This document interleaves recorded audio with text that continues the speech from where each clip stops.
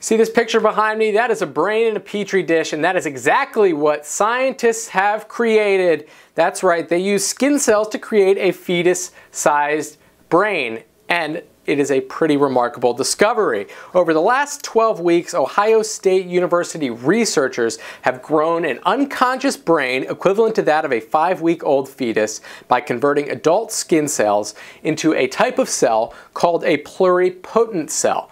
Now, if you don't know this, a pluripotent cell is a type of cell that, with the right stimulation, is an immature stem cell that can become any kind of tissue present in the human body. Now, this includes both neural and brain tissue, and that is the impetus behind this discovery.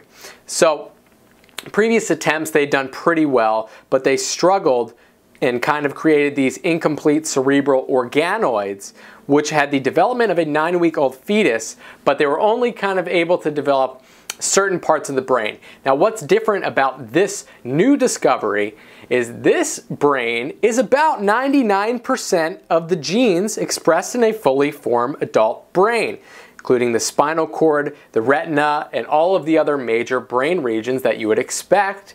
Now, this is pretty insane stuff. Now, while it lacks a blood supply, which is developed after the 5th gestational week, and it has no sensory input, it means that the lab-grown brain is basically not thinking in any way, right? So clearly, this is going to upset a lot of people, people that are worried about stem cell research.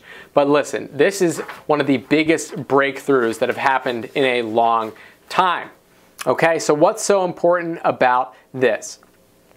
Fetal tissue research has had a very important past. It's led to the development of the chickenpox, polio, and the rubella vaccines. Mind you, the rubella vaccine has curbed more than 5,000 miscarriages yearly caused by rubella bacterial infections.